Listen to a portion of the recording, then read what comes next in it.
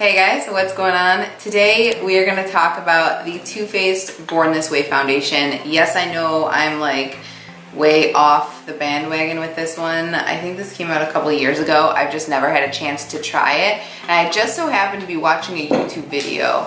I think it was Kim Tai, and she was using it and I was like, holy crap, her skin looks so good, I need that. And then I checked my email like 10 minutes later and Ulta was doing this, I think it was like 50% off type of thing on the Born This Way foundation. So I don't know why they don't put the price on their receipts. It's kind of silly, but it was, I'm pretty sure it was 50% off. So I thought, okay, this is like a makeup sign from the makeup gods. You need to purchase it, so I did.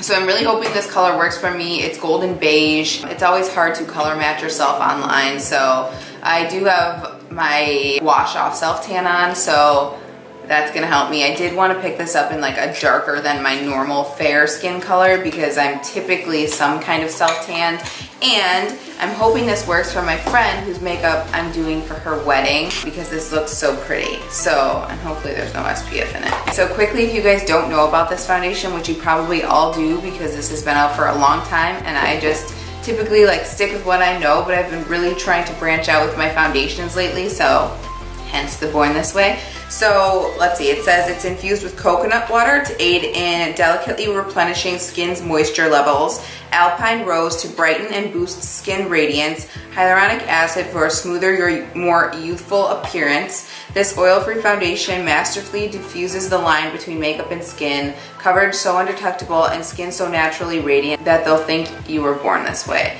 Tip for I woke up like this, perfection. Apply from center of face outward and blend. Build to full coverage by layering as needed. 100% said this foundation blurred their imperfections. 100%, that's a big number. 98% said this foundation made their skin look absolutely perfect. And 97% said this foundation provided natural coverage. All right, so we'll see. I'm not gonna go through any of the ingredients or anything like that. You guys can go through that if you're interested.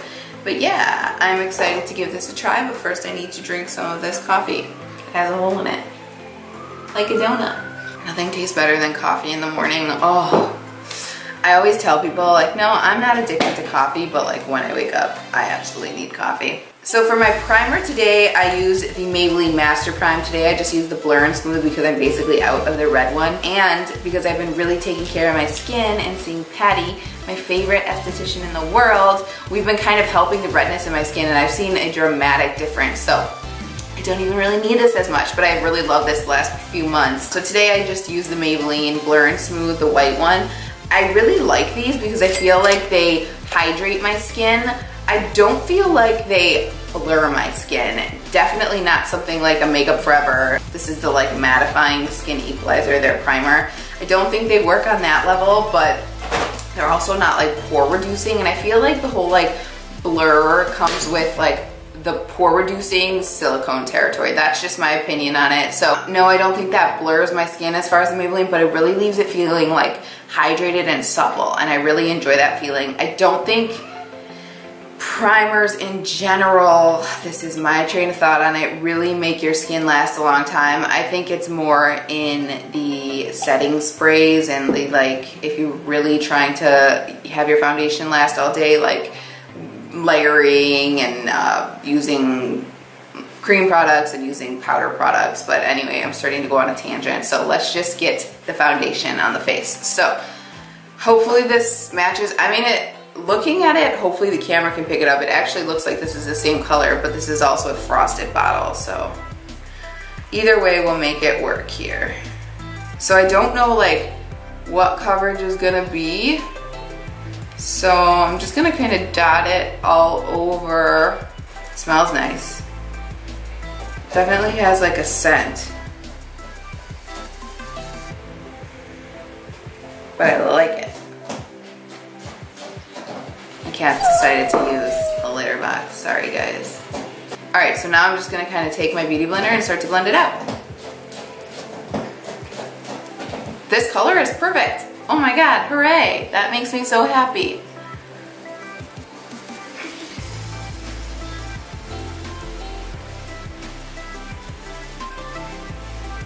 Very pretty so far.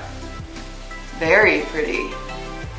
Look at, point why you want to always, and sorry for my messy bun. It's 8 o'clock in the morning and I literally just threw my hair up. So, but this is why you need to take your foundation over your ear, because I have like white ear. So I think I used about 2.5 pumps when I did this, which is, oh my God, this looks so pretty already. I can't wait till this is all done. And I have actually not watched reviews on this, so I have no idea what people think about it. I mean, I think Kim Tai loves it from that video that I watched because she was wearing it to like a meetup or something like that. I'm not quite sure what the, I mean, I guess it has like a natural finish, so I like that. I have not been into the whole like really matte skin look lately at all. I don't know if that's gonna change when winter comes around, but I've just really been into like healthy looking skin. Oh, this looks so good, you guys. I love how this looks. I love it. Let me grab like a small mirror so I can look at myself. Yes, it just looks so healthy. And the match is just so perfect. I hope it reads that way on the screen. So let's try to like build a little bit. I'm just gonna take a little on my sponge and kind of put it on my cheeks where I need a little extra coverage. And maybe there, because I put too much. So it builds very nicely. I don't look cakey whatsoever. It's got like a nice healthy sheen to it. It's not like glowy radiant, which it doesn't claim to be, but it has a very nice like healthy skin glow to it. The color is absolutely perfect. Blended out super nice. Did not have to use a lot of product at all. Man, I wish I did pick this up in more of like a fair color so I could wear it on my more like fair skin days. But oh, you guys, I love this right now. Why did I not know about, or try this? I knew about it, I just was never interested. Why did I not try it before? So it's still a little wet, little tacky, not bad. Definitely where I just like layered up like on the cheeks and the chin area, but like on the forehead, it's drying down for sure. So let me just get a little closer so you guys can like see what everything looks like here. See how it just like is reflecting on like the high points of my cheek? Turn to the side, pardon my like ridiculously messy hair. So what I'm gonna do is I'm gonna apply everything I would normally apply over it. So concealer, blush, bronzer. I'm not gonna do anything crazy with the eyes today. I'm just gonna probably throw on some lashes. I kind of want to do a bright lip, so I'll meet you back here when I have everything on my face. Right now it is 10, that clearly doesn't say 10, it says 8:06. So it's 8:06 in the morning. I'll finish everything up and then I'll meet you back here and give you my thoughts on how everything applied over. This earring will not stop falling off. Ugh. I think my lashes are on. Hopefully, whatever. All right, you guys, the makeup is on. I used the Maybelline Superstay Matte Ink and Heroin on my lips.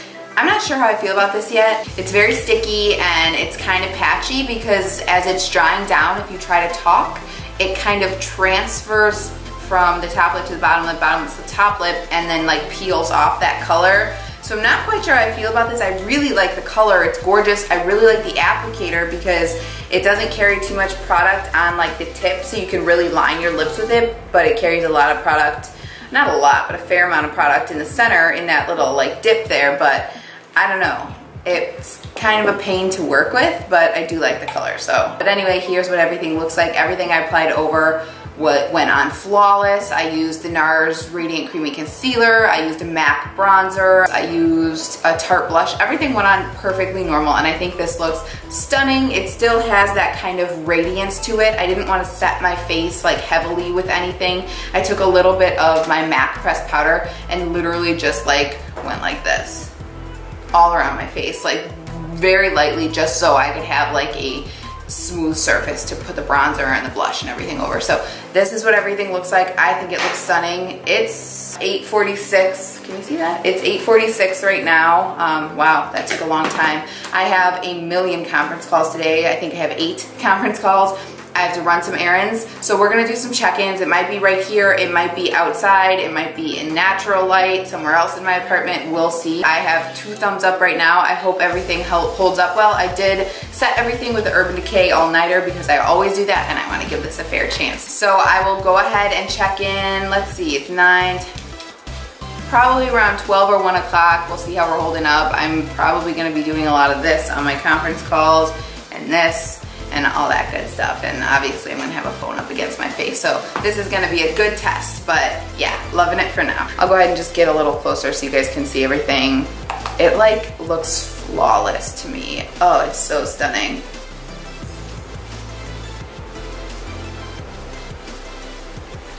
Don't mind the patchy lips. And the messy hair. Yeah. What is this bun right now? I swear my buns have like a mind of their own. All right, you guys, it is now 1:41 in the afternoon, so the foundation has been on for about 5 hours now. I'm on the struggle bus with these lashes, but this is about the foundation. So here is what everything looks like. I think it looks stunning still. I've been outside in 80-degree weather walking around. I had sunglasses on my face for like an hour. I have been on 5 conference calls so far, so I've had phones up to my faces. 3 more to go. I have cooked food and it was like steamy food and that was in my face. So this has gone through the ringer and I think it still looks absolutely stunning. If I had to get nitpicky, oh, by the way, if you couldn't tell, I changed my lipstick.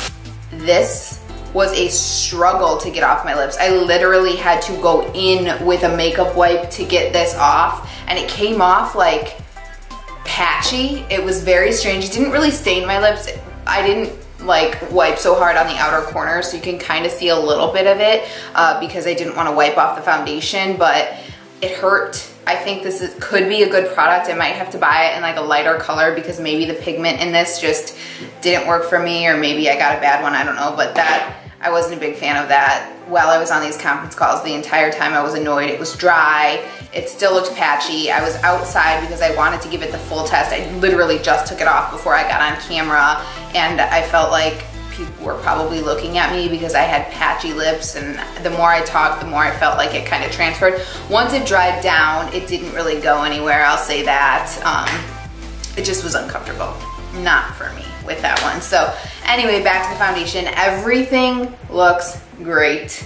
I feel like over time it's gotten a little more shiny. I don't want to say shiny. I feel like my skin's like natural sheen is showing through a little bit, and I do not have oily skin. I am very normal. I do not have dry skin. The only place I ever get a little dry is on my nose since I had the V-beam laser, but since I've been seeing my esthetician Patty, my nose hasn't been dry at all, thank goodness. But yeah, I think that everything looks great. So I'm wondering if you had oily skin, if you need to touch up at this point, since I have normal skin and I feel like it looks a little glowy.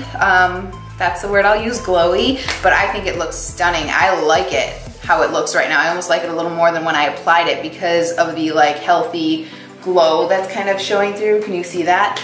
I think it looks great. Nothing's changed, nothing's slipped, nothing's really coming off. If I had to get really nitpicky, I would say in the slightest way, it's creasing in my nose folds, but they're folds, so it's bound to crease there. I don't have a foundation that doesn't crease there. The big wrinkle line that always kind of creases right after I put on foundation is not creasing too bad. It's absolutely normal for what my skin typically does with that guy.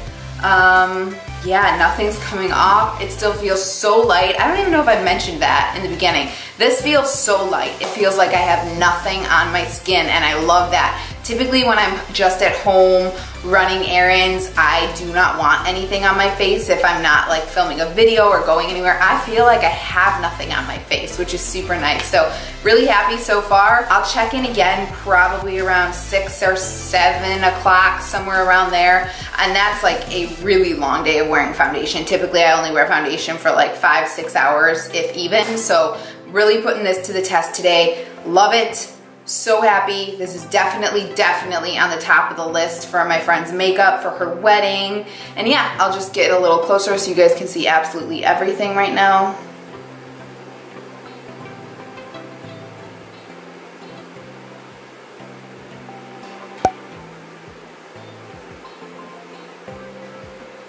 I'm so happy for this foundation. Still have the crazy bun going on, and we have a little co-star, Stanley. And someone's vacuuming upstairs, sorry about that. All right, you just sit right here on Mama's lap. It is now, let's see here.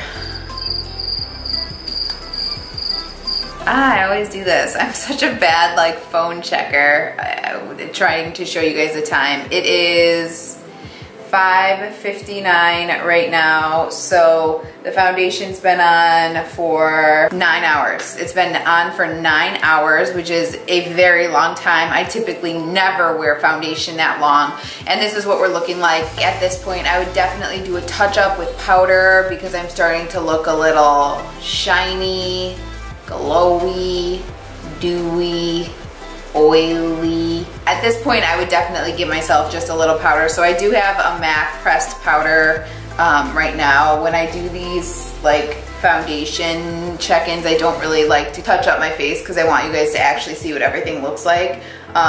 So you can see that. I mean, it actually, I kind of like it when I'm like looking in the mirror there, but in real life, it's a little too much. So see how I'm just gonna take down I'll take down like the glow on this side of my face, and hopefully you guys can see on camera the shine here is just gone by just touching my face with the little applicator that comes in like a MAC or whatever powder you're working with. This is just the one I grabbed. So I'll just go ahead and finish that up and just take the shine down where I want the shine to come down. So yeah, this is what everything looks like. It still looks stunning, lasted all day. I am really, really happy with this. Like I said earlier, I wish I had picked up a more fair color so I could also wear it on my more fair days, but like I said, I also typically have self-tan on. So loving this. This definitely gets 2 very big thumbs up. All of the rest of the stuff on my face also stayed on really well. If you guys can see, my blush is still there, my bronzer's still there. A little bit of my highlight up here and right here is still there. So yeah, I also have a different lip color. Apparently this is the video of changing lip colors. I have on this Revlon matte smoked peach color. It's super pretty. I was looking for like a darker peachy color and I found this and I really, really like it. So like I said earlier, I have normal skin. So bear in mind if you have like super oily skin, think about if this is gonna work for you, because you could see how I got a little bit glowy towards the end there. It was very light. If you have sensitive skin, I don't think this would bug you. I did say there's a little bit of a nice like fresh scent to it, I guess. It's not like super, super strong, but there is a little bit of a scent to it, so keep that in mind. If you have redness, I think this would cover you up. If you have any kind of like acne, it might not cover as well as like a really, really, really full coverage foundation. This was what I would say pretty full coverage, maybe like medium high coverage, but if you really, really needed some concealing, you might have to go over this with a concealer. If you're like acne prone and oily, you might want to use something more like the Marc Jacobs Remarkable. So just bear in mind how this reacted on my normal skin if you're thinking of buying it. I wish this was still on sale for all of you to try, because at 50% off, I would buy backups of this at this point. I really like it. It didn't oxidize at all either, which is super, super nice. It still looks absolutely perfect, and yeah, very happy with this, you guys. So I think you've got the answer. I really like this foundation and I am definitely going to be wearing it more. Hopefully Megan will like it so we can put it on her for her wedding trial. And yeah, let me know what you guys think of this foundation. Do you have it? Do you have oily skin? Does it work for you? Do you have dry skin? I think this would work for dry skin because it does give you that kind of luminosity. It actually might work really, really well for dry skin. So if you guys have this foundation, let me know below what kind of skin you have and if you like this foundation. So yeah, thanks so much for being here. As always, I appreciate it. If you're interested in seeing any more videos from me, I post about 2 a week. Please subscribe. Otherwise, I'll catch you in the next one. Thanks so much. Bye-bye. And we've got another little co-star here. You look so high right now, but he's not. No catnip, huh?